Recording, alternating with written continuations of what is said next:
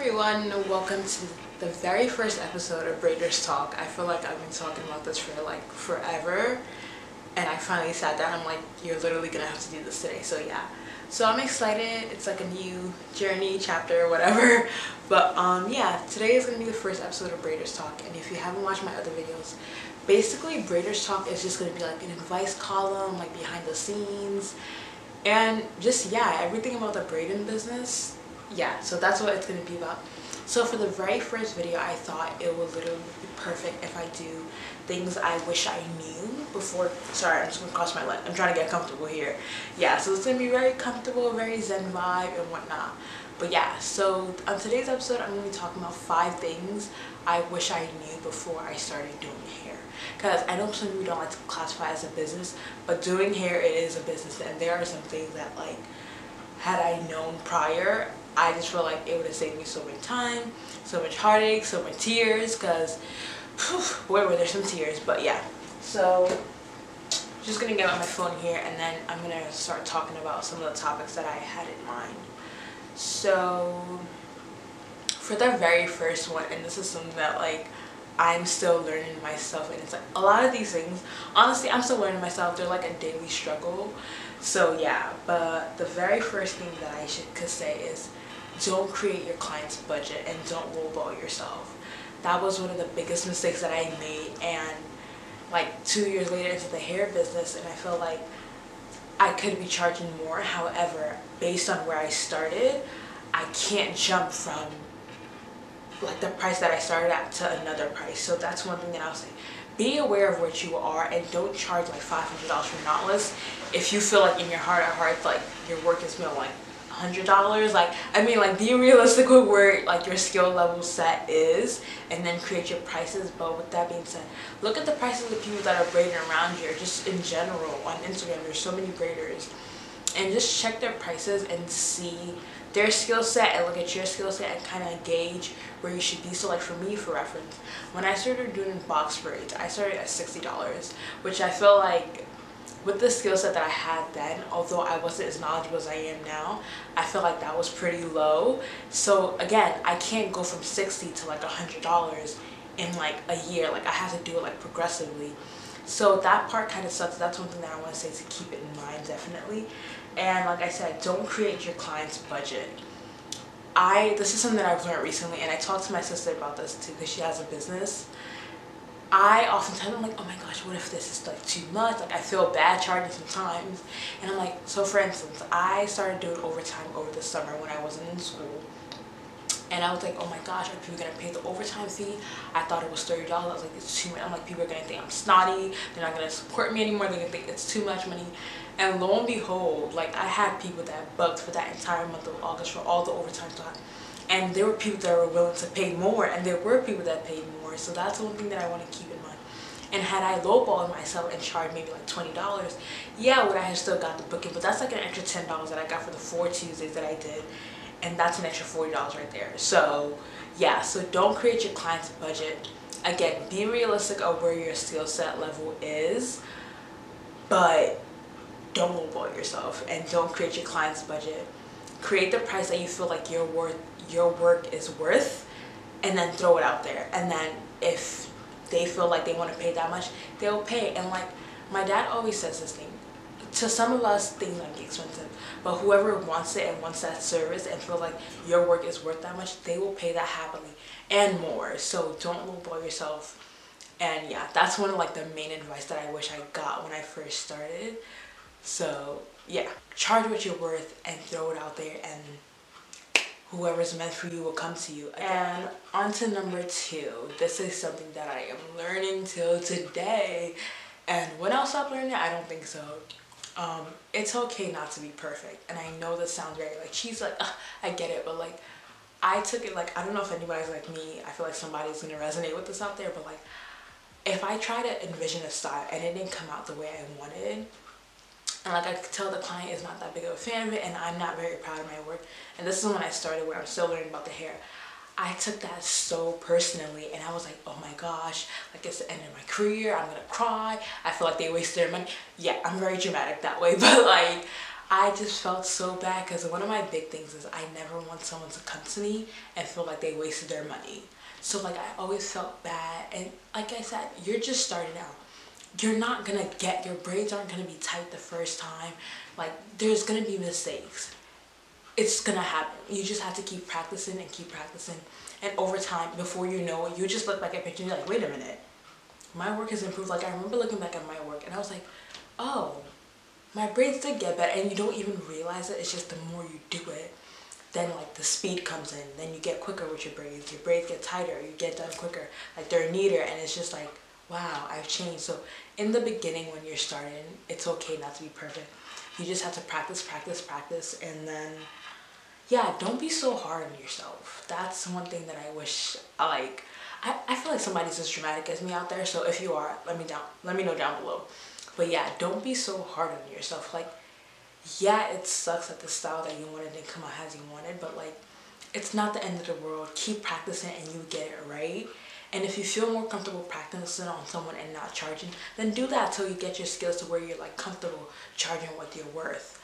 So yeah, that's definitely something. And know your limits as well. Like I said, know where you are in your skill set. Going back to the first point, know back where you are in your skill set to know what you're going to charge. And also know your limits as well. I remember when I first started, I was just so eager to get every client in my chair. So like everybody that wanted to get their hair done, it was yes. It was yes, yes, yes, yes, yes. I did not care if I had school, if I was busy, it was just yes. Like I wanted to do everybody to gain the experience. And although that's helpful for me in the long run and I see the benefit now, there were definitely times where like I was stressed and I was exhausted. And I wish I had said no to a few of them just so like I can have a peace of mind and I can rest. Because if I'm saying yes to everybody and I'm so tired, by let's say I take like 3 clients in a day, by that like 3rd client, if I'm so tired, I know damn well in my heart of heart the effort and the energy that I put into the first and possibly the second, the 3rd client is not going to get it. So you don't want that client to come and they're getting like less work than what you normally do. So that's one thing. So it's okay to say no. I know sometimes you're so eager to get clientele and like but sometimes it's okay to say no. There are literally only 24 hours in the day. You can only do someone's hair, like you can only do so many people's hair in a day. So like don't stress yourself to the limit where like you're literally on your breaking point where you can't do anything anymore. And then a negative aspect to that. So let's say you do the 3rd person for the day and you're tired. They're all box braids and what, like 5-6 hours each, depending if you're starting in the time. By the time you get to that 3rd person, if they don't like their hair, they might not come back to you. And then now, instead of saying no and maybe scheduling for another day and possibly keeping her, now you've lost her and possibly people that she will recommend to you. So it's okay to know your limits and say no when you are overbooked to the maximum and reschedule for another day. Because you don't want to be so tired that like you're not even putting out your best work and people are like, ugh, my braids. Like you don't want people contacting you like a week or 2 later, like, you did my braids so nice last time, what happened this time? Like that's so awkward and it's like so uncomfortable. Like yeah, you don't want that. So try to avoid that as much as possible. Number 3 is invest in yourself and take classes. It's okay if you like practice by yourself but you're still not getting it and you're missing some steps. But I will say this, before you invest in a class, go to YouTube. YouTube is free. I have a bunch of videos. Other braiders have a bunch of videos. Watch as much as you can get. And after you feel like you've exhausted all those resources and you're still not getting what you want, look for a skilled braider that knows what they want to do, that knows like their field and knows what they're doing and can teach it properly. Like you can't go wrong with betting on yourself and investing in yourself. Like there's literally no downside to it. You're always gonna win. And the only way you can win, and I'm gonna talk about this now, just because someone can braid doesn't mean they can teach. So don't be so, I guess, into the hype of who you get to teach. Because not everybody knows. Some people might know how to do something, but when it comes to teaching, they might not be the best. And you're looking at it and you're like, wait a minute, but like your work is beautiful, but what you're teaching me is not the same. Just because you know something doesn't mean you can teach it. So make sure like you read reviews on artists like that braid, and make sure like they know what they're doing and they know how to teach properly. Someone that I took a class from was Braided Rebel. that woman literally takes all her knowledge and puts it into you, and just like gives every single question you have. She was someone that I took a class with. Every single question that I had, she answered it. Like those little like mistakes that I was like, how do I fix this, that like YouTube wasn't telling me, she answered all of them. So like make sure that you go to someone that like you get the best knowledge that you can possibly get from them, not just because they can do it, but also make sure that they can teach it. So, and number 4, set your standards early on. And I mean this in the sense of what you're going to tolerate, what you're not going to tolerate. And this comes to, I feel like all these topics, I'm still going to go in depth into them, like prices and policies, because I know policies is like a big deal, and like braiders get a lot of like shame for it. So if you want me to make a video on like policies and how they work from a braiders perspective, let me know down below, and I'm happy to film that video. But yeah, so set your standards early on, and what you're going to tolerate and what you're not going to tolerate. For me, I'm very big on time, and I feel like a lot of braiders are this way as well too. You have a client for 9 a.m. Let's say they end at 2 p.m. and maybe your next client is maybe like 2:30 or 3 o'clock. If that your morning client runs late, you're gonna have to push back your schedule. Then your afternoon client, you're gonna have to push them back, and it's just a whole mess. So make sure, yeah, so like I was saying, set your standards early on, your policies. Let it be known what you are and what you stand for. You don't want to have that label of being like the late braider. Like that's, like we see on Instagram all the time, people talk about it. You don't want to have that braider. You don't want to be that person that's like, oh, she's always late. Oh, maybe her area is dirty. Or maybe this. Like you want to be known as like, she's good. And I say this a lot. When I want people to come to me, I never want people to say, oh, she's good, but. Like I feel like there should be no but after when people are talking about you and your work. It should be like, oh my gosh, she's good, her customer service is good, this is good, this is good. Like it should just be like, this is good all around. Now, oh, she's really good, her work is good, but her area is dirty. Oh, she's good, but she's a little late. Oh, she's good, but she talks too much on the phone. So stuff like that, like you want to avoid that as much as possible. So set your standards on and who you will be, and that reputation will like stick for you forever. Like people will know her work is good, customer service is good, like she's good on time, good, cares for her client. It's not just about the money and whatnot. And like that will go so far. So people will know who you are, and it's just amazing. So yeah. And then this is the last and final point, and it kind of ties into the 4th one, but be respectful but not a doormat. And this is something that, again, I'm still learning a lot of these things, but it's okay.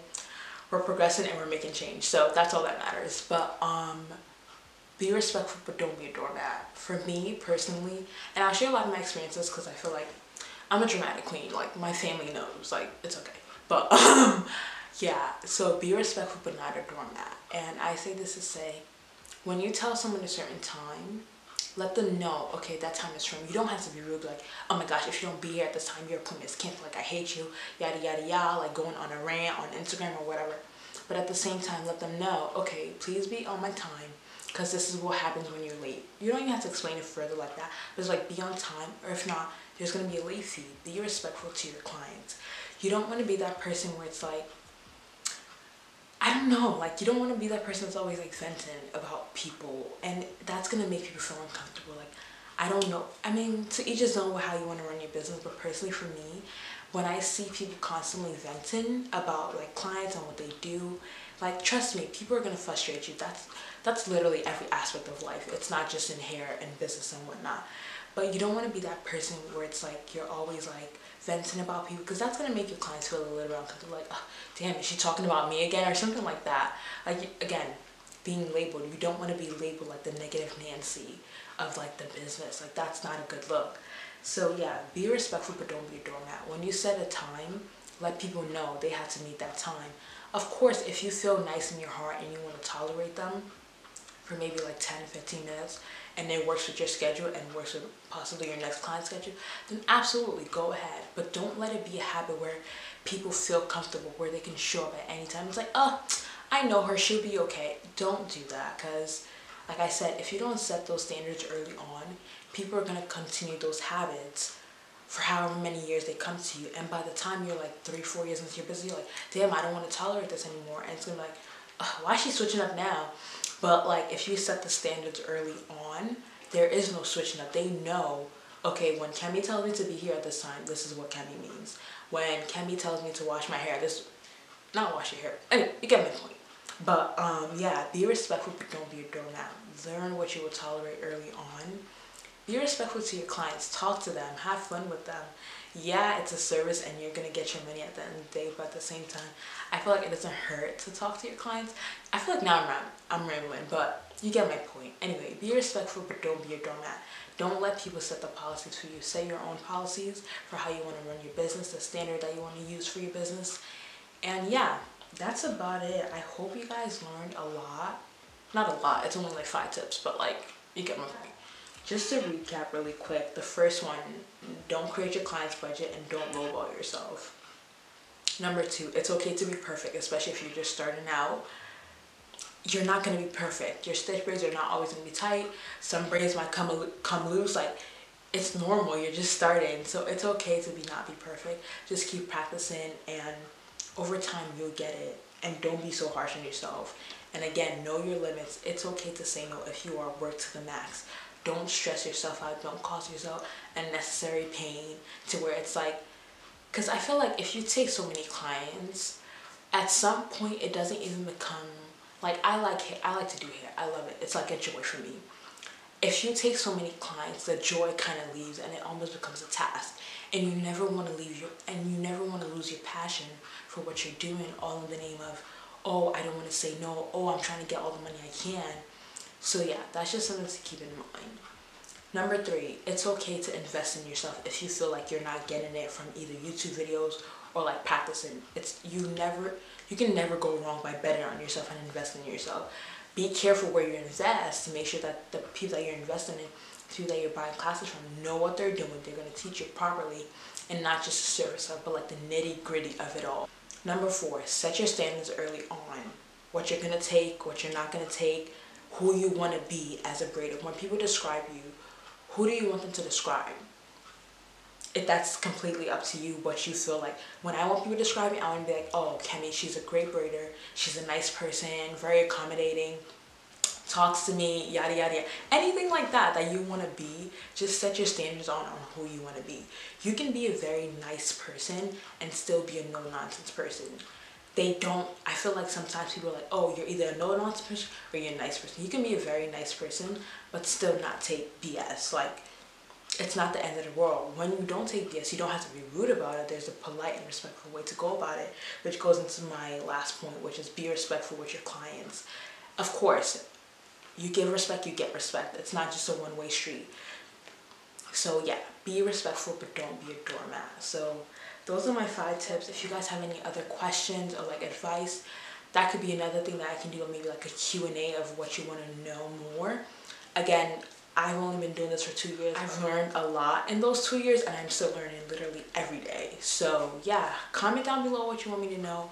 Make sure to follow me on IG. My IG is Mita Hair. And yeah, I hope you guys really enjoyed this video and you learned a thing or two. Thank you so much for watching and have a great day. Oh, make sure you like, comment, and subscribe. Thank you.